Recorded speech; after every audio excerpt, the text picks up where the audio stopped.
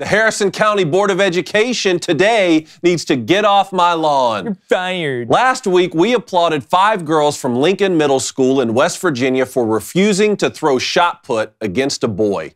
Well, this week, the Harrison County Board of Education banned those girls from their track and field team. So this board, in a nutshell, won't block boys from girls' sports, but they'll block girls from girls' sports. Make it make sense. Don't worry, though. The ACLU made us all proud when they came to the defense of these young ladies. Please, Justine, bring up the statement from the American Civil Liberties Union.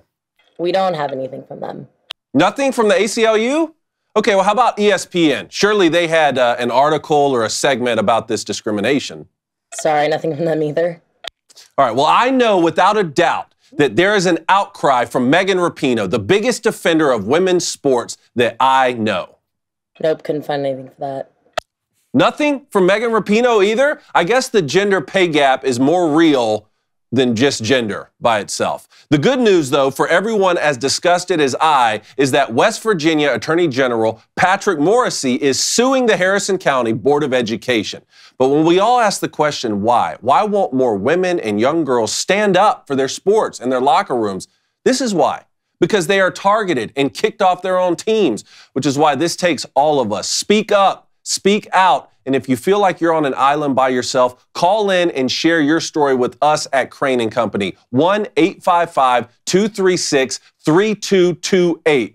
And in the meantime, the Harrison County Board of Education can just get off my lawn. Nice, David, nice. Get out of here. How does this happen in West Virginia? In West Virginia. If this happened in, like, Vermont, Maine, yeah, New Hampshire. or, like, you know, like New York or something, I'd be like, I'm not shocked. West Virginia? What? What? They burn couches out there. Like, how does, I don't, that's the part. How is anybody on that board still on that board? Mm-hmm. Like, how is there not, excuse me, as I choke to death, how is there not people just walking up with pitchforks and torches? Like, this can't stand. That's the part that shocked me the most. That's always been the problem, right?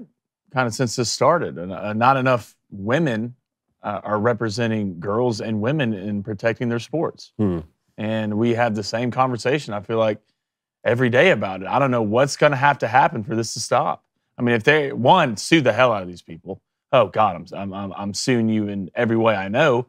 Two, if there's no backing, like if there's no backing of these girls quitting sports, like they will let them fall away to the wayside. They'll let them go.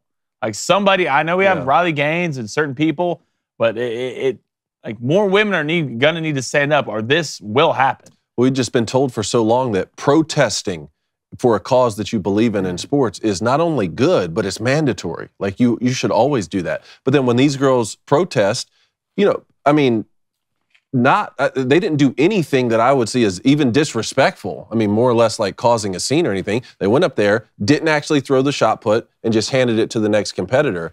You know, how's that any different than going and raising your fist at the Olympics? And those guys have statues built after them. Yeah. So to me, it doesn't seem like, oh, it's only if you protest the right things. Yeah, that's exactly what it is, David. I mean, we see that in every walk of life. It just depends on, you know, what you're protesting or what side you're on. I mean, I'm to the point now, man, like we talk about this all the time. We made a movie about this with Lady Ballers, and I wish it would just get fixed so we didn't have to talk about it anymore. It's really like the only political thing, which, you know, in my opinion, it's not even political. It's a safety thing that we talk about on here. But this is, at this point, it's pretty disheartening, man.